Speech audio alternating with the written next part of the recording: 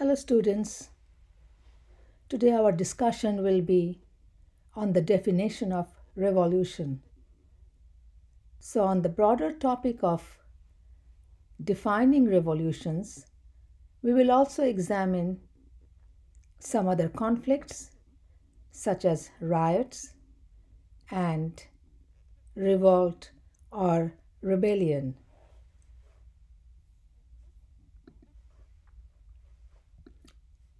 What is a riot? A riot is a form of civil disorder. People's grievances are accumulated over a period of time. It can lead to a riot between the parties concerned. A riot is spontaneous. It can occur through a trigger in a spur of the moment.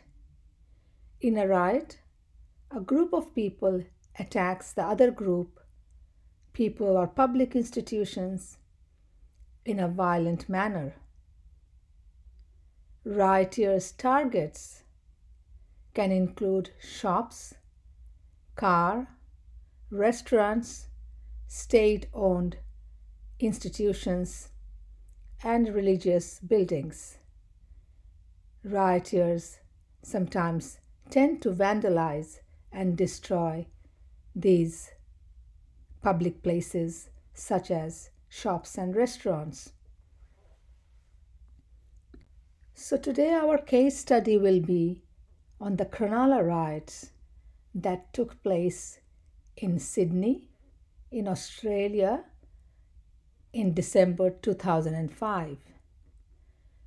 So here the riots dates are given: 4th December 2005, 11th December 2005, and then 12th December 2005.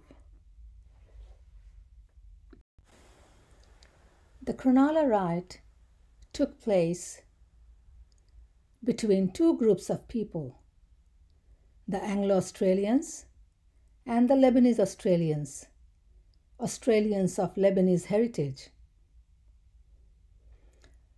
The Lebanese Australians in Sydney are mostly Australian born. Their forefathers, their grandparents, or their parents have mostly migrated from Lebanon. So the Lebanese Australians are mostly Australian born of Lebanese heritage. So the Lebanese Australians, generally the young people, they say that they are Australian born and they are as much an Australian as a white Australian or the mainstream Australian.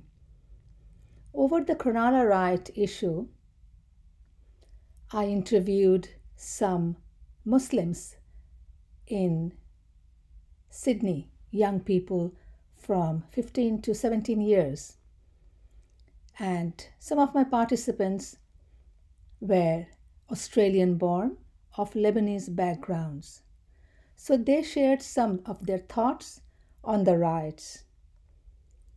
They said that they are Australian born and they respect the Australian values, the values of tolerance, the values of a fair go, a value of mutual respect. And they also said that they believe in cultural coexistence. But the grievance they had was that the Anglo-Australians or the mainstream white Australians do not want them to go to the Cronulla beach. So the question now arises of territory. the Anglo-Australians, writers, they believed that the Cronulla beach belongs to them. They felt empowered by claiming the beach to themselves. So it's the Cronulla beach, it's for the white people. So the question of territorial claim and empowerment came up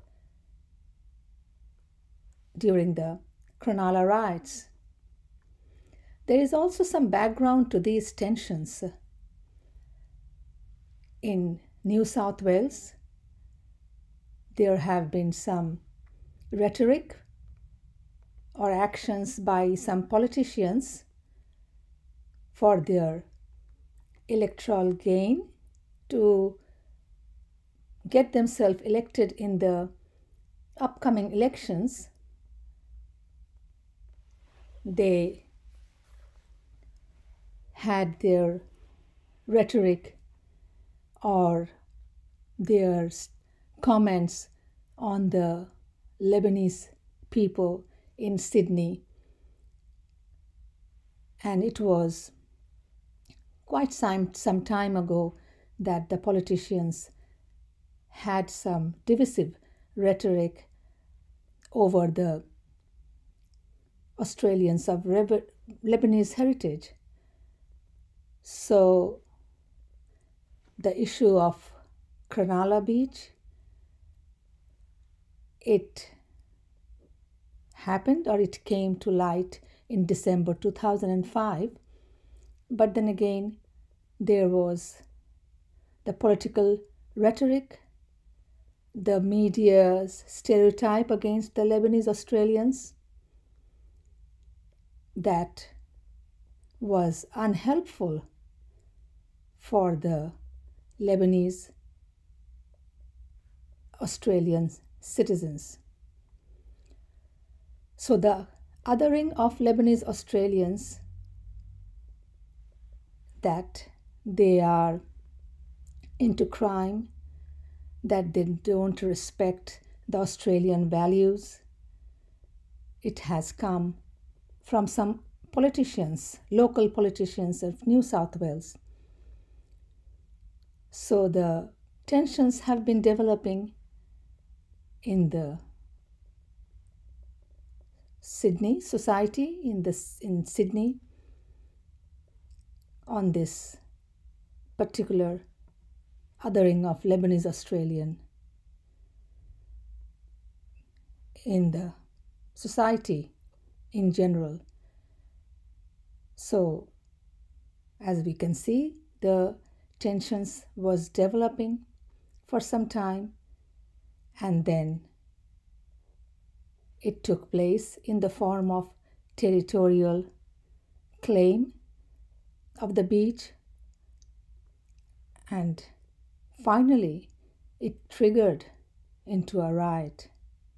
So on 4th December 2005, a fight between 3 Anglo-Australian surf lifesavers and a group of 4 Lebanese Australian men occurred at the Cronulla beach. The lifesavers had insulted their assailants with public taunts. Lebs can't swim. So Lebs is a derogatory word used by the Anglo-Australians on the Lebanese Australians. So it was reported that the conflict arose because Lebanese had come to the beach and verbally abused the local women, and phrases such as, "You are a slut," "You Aussie slut," "You should be raped." So as I said, the Lebanese Australians, young people whom I interviewed for my research on Muslim identity over the topic of the Cronulla riots, they were very emotional that they are treated as the other, They are not considered as an Australian, just like the white Australians. So they had some grievances that they shared with me. But then again, in a riot, there is always two parties involved. There's always two parties have or had issues for some time. So it flared into a riot because there was conflict between the two parties. It looks like there has been issues between the two group for some time, and it erupted in violence. And on top of that, when some media, commercial media, print media, or electronic media, when they take side of the majority group, in this case the Anglo-Australians, against the Lebanese Australians, then the conflict can go in a different direction because the media is taking side of the majority against the minority who were the Lebanese Australians. So during these conflicts, in riots or in the local conflicts, when the politicians or the media get involved and support the majority against the minority, the riots can take an ugly shape. It can inflame the tensions of the rioters and things can go worse. So on 11th December 2005, about 5,000 young Australians, they gathered on the Sydney Cronulla beach. Many of them were draped in Australian flags, singing the Australian song and the Australian national anthem, Waltzing Matilda, and the national anthem, Advance Australia Fair, and chanting, Kill the Lebs, no more Lebs, get Lebs off the beach, and so on. Subsequently, the next day on 12th December 2005, a group of Lebanese Australians, they arrived in the location at the Cronulla beach at Punchbowl Park with guns, baseball bats, knives, chains, and all sorts of violent equipments, and launched a reprisal attack, smashing shops, cars, and threatening people who got in their way. And so this was the Cronulla riot. This is how it started. So with this conflict, with a riot, normally issues and tensions develops between two groups of people. In this context, it was the Anglo-Australians and the Lebanese Australians, mostly young people. It was the conflict over the Cronulla beach, and the argument was who can use the beach, to whom it belongs, who owns this territory, who has the right to be on the beach. And the argument was the Anglo-Australians claimed it is their territory, while the Lebanese Australians said, we are as much Australians as you are, and the beach also belongs to us. So a riot can be very locally generated, can be very violent, and can destroy the surrounding public places and attack the people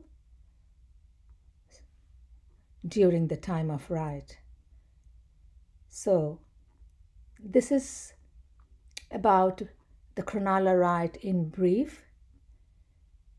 I will now go to the next slides on the Cronulla riot in another recording. Thank you.